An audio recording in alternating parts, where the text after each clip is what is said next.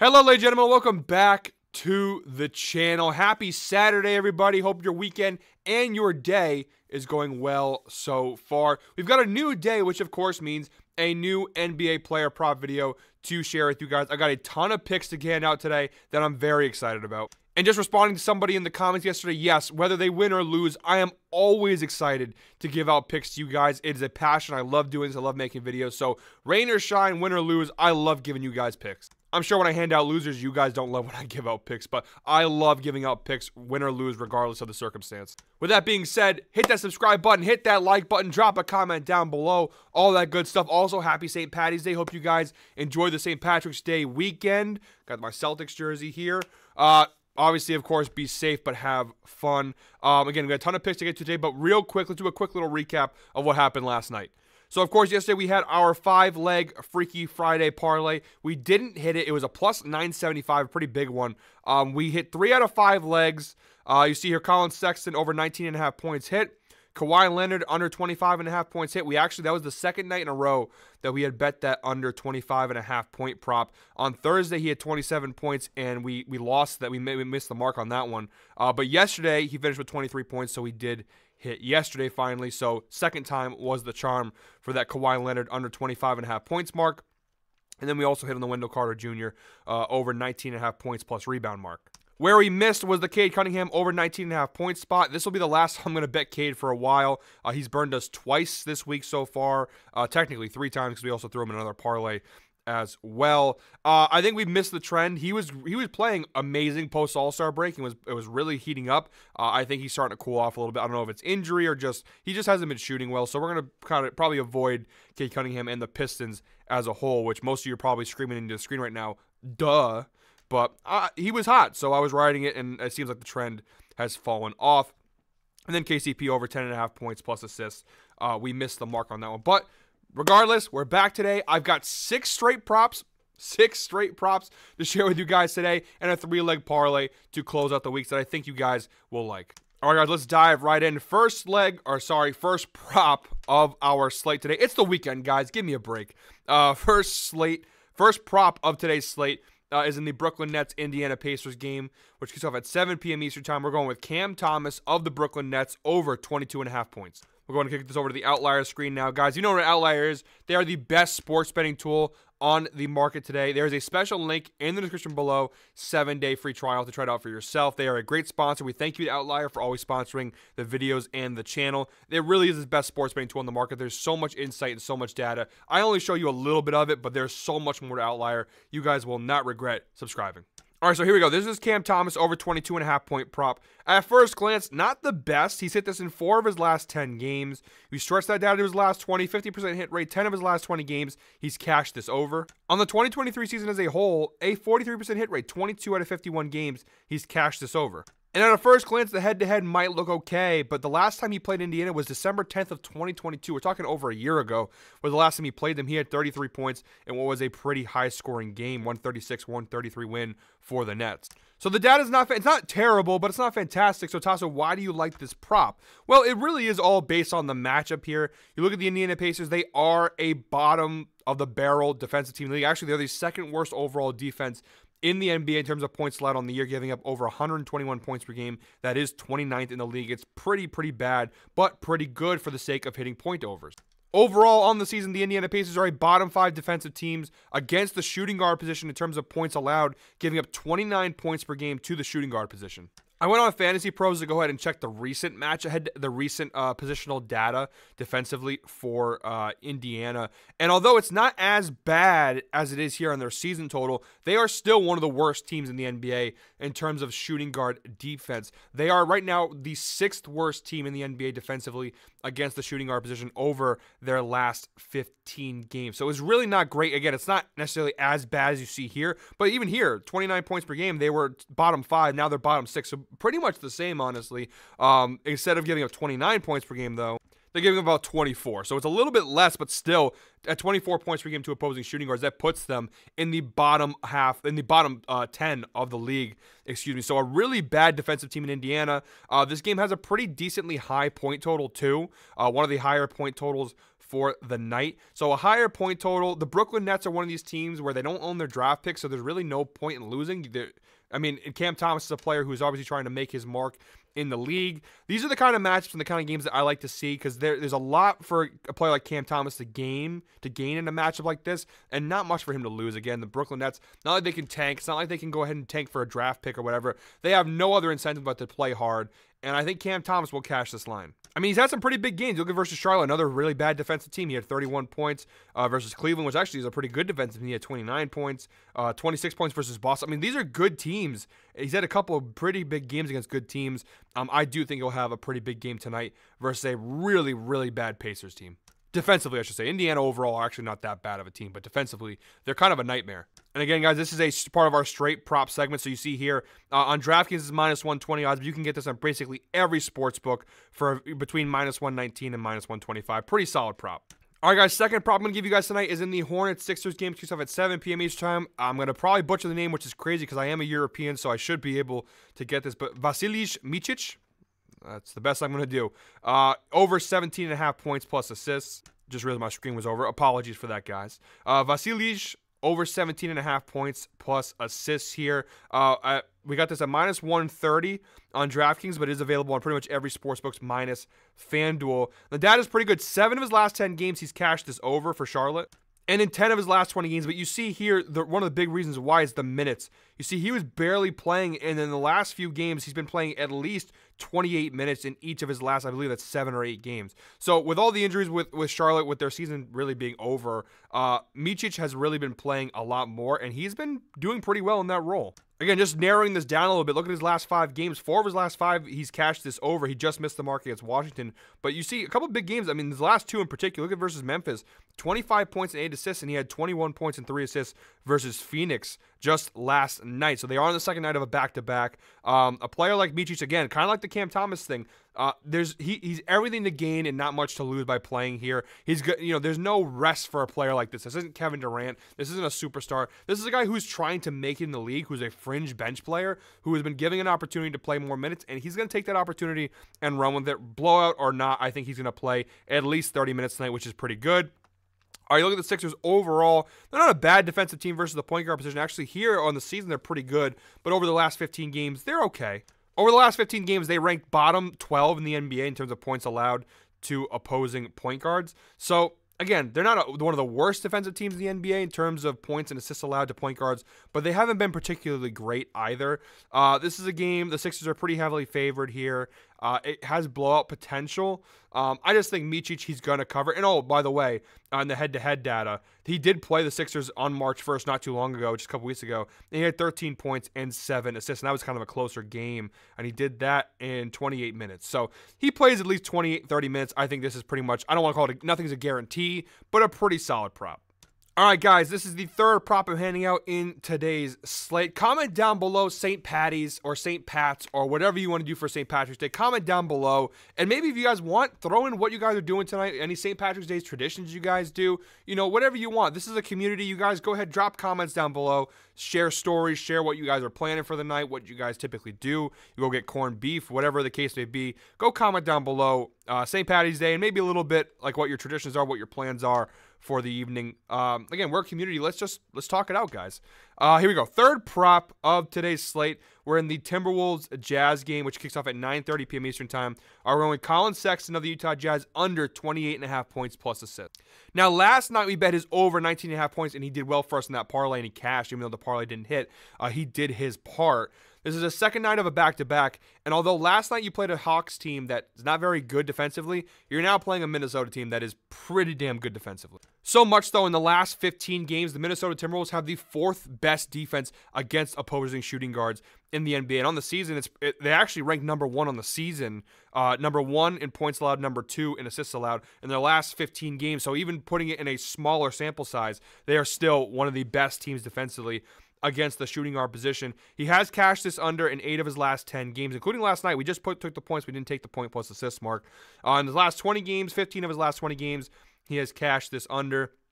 On the 2023 season as a whole, a 71% hit rate, 47 out of 66 games, he has cashed this under. Each of the last 5 times he's faced off with the Minnesota Timberwolves, he has cashed this under, including the 2 times they played this year. Back in November, he cashed this line heavy. Now, he was not playing as many minutes as he has been lately. Now he's a starter. He plays a ton of minutes for Utah, but I don't think that really makes too much of a difference here. I love this line, and honestly, for the value, it's really solid. Again, on DraftKings, you're getting it at minus 130 odds, but everywhere else, you're getting it for about minus 120, minus 125. A really, really solid prop. There's really no better. This might be my favorite prop of the slate.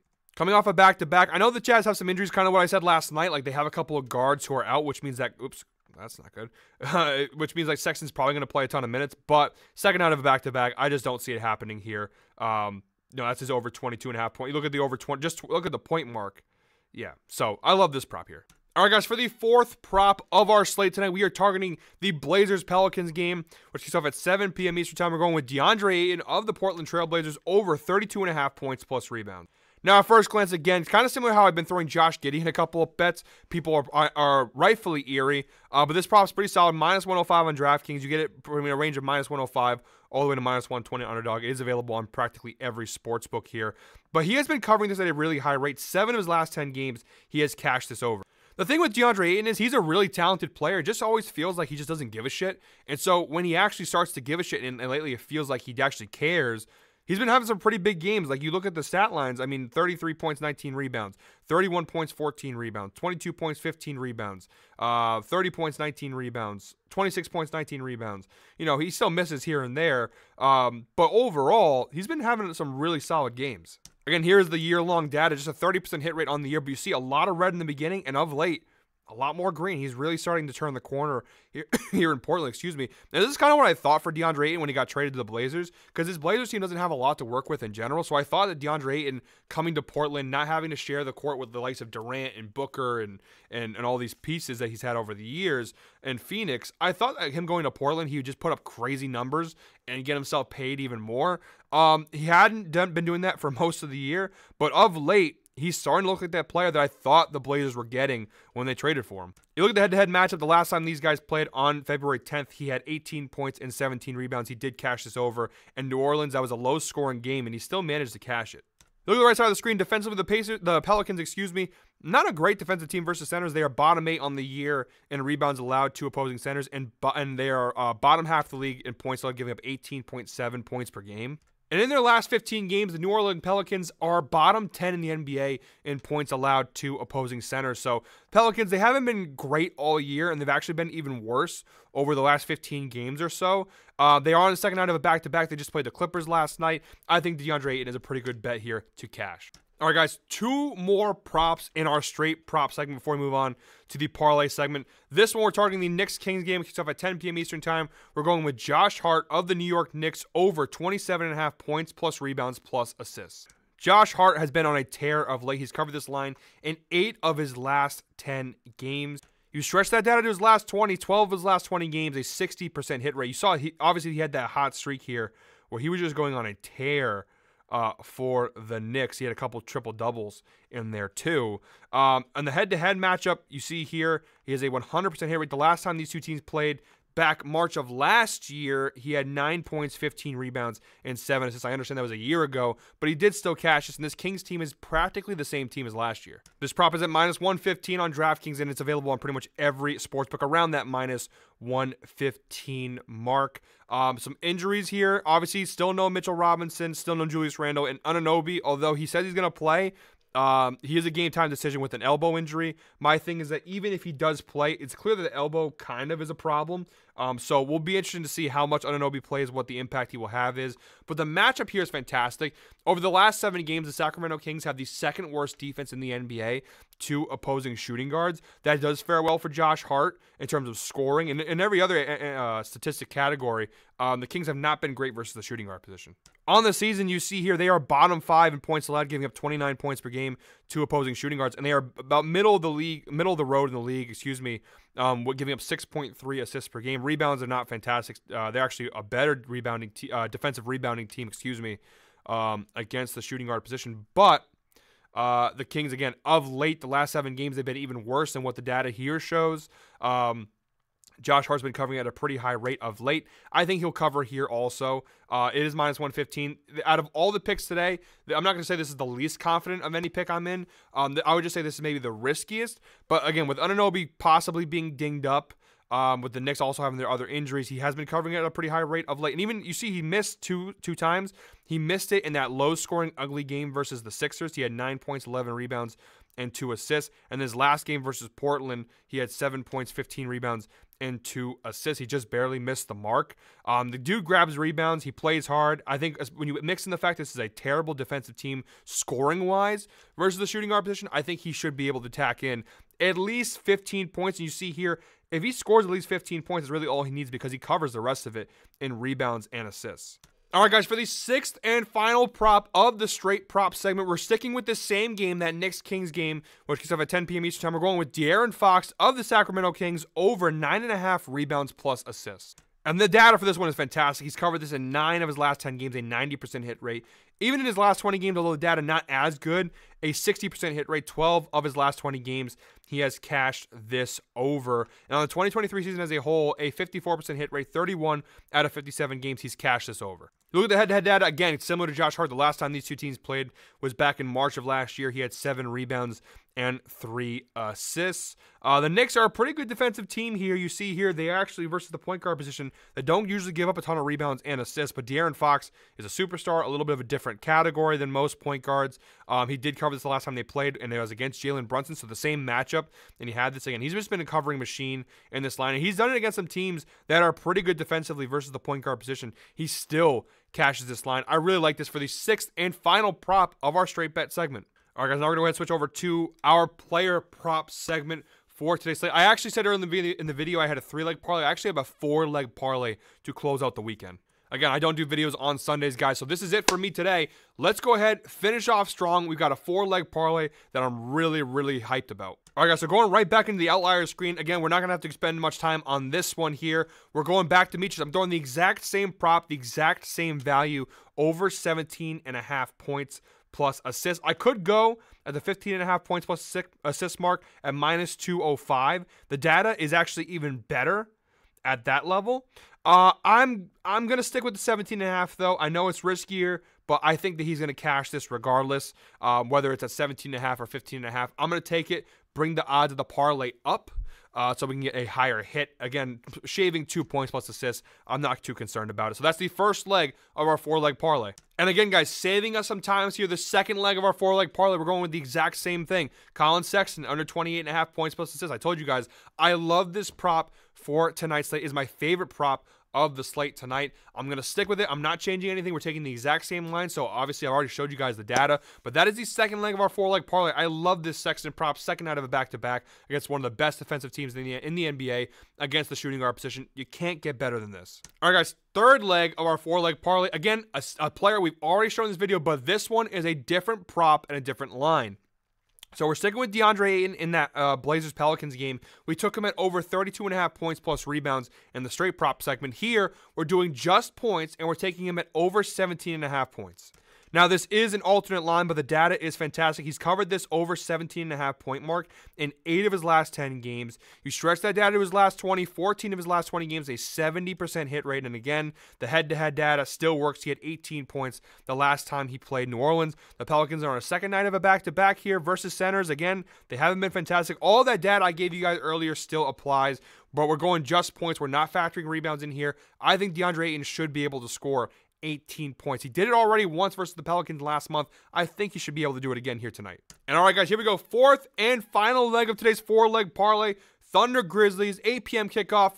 Josh Giddey, over 14.5 points plus assists. Make your comments, make your jokes, but Josh Giddey has been playing fantastic of late. He's been heating up, and I expect him to cover this line again tonight. You see here, Josh Giddey has covered this in 7 of his last 10 games, including 6 in a row. He's cashed this over. Even in the last 20 games, a 55% hit rate, 11 of his last 20 games. You could even go lower on this. We have it at minus 135 right now on DraftKings, but you could go lower to like 13.5. The data does get a little bit better, but we're going to ride at the 14.5 mark. And even in the 2023 season as a whole, a 55% hit rate, 36 out of 65 games this year, he's cashed this over. So although we like to make our jokes, Giddey's been covering this line the majority of the time this season. You look at the head-to-head matchup, 3 of the last 4 times he's faced off with the Memphis Grizzlies, he has cashed this over, including the 2 times they played this year on December 18th. And then just last week on March 10th, he had 16 points and 4 assists in a blowout win for the Thunder. Again, if you do take that over 13.5 point line, you can do that to be safer. Then the data becomes even stronger because he hit it in each of his last 4 times. But we're going to go ahead here and take the 14.5, point line from -135. Again, the data is strong. You look at the matchup, Memphis. Overall in the year, they're pretty good defensively, but not fantastic. All the injuries and whatnot has skewed the numbers in our favor here. I do like this prop. Again, make your jokes. I know Josh Giddey, he's burned us. He's burned myself. If you watch my videos, he's burned me before, but of late, he's been a covering machine. All right, guys, there's our 4-leg ticket. Just a quick little recap here. Micic over 17.5 points plus assists. Colin Sexton over 28.5 points plus assists. DeAndre Ayton over 17.5 points. And Josh Giddey over 14.5 points plus assists. You parlay all 4 of those legs together, you got a parlay of plus 748 odds. Not too shabby for a 4-leg parlay. Guys, that is it for me today. Thank you very much, as always, for watching. Make sure to hit that subscribe button, hit that like button, drop a comment down below. Make sure to share St. Patty's Day, what you guys are doing, your plans, all that good stuff. As always, guys, appreciate you guys. I will be back on Monday with a new NBA player prop video. Until then, hope you all have a good weekend. Hope we're all winners. Have a happy St. Patrick's Day. Be safe, but have fun.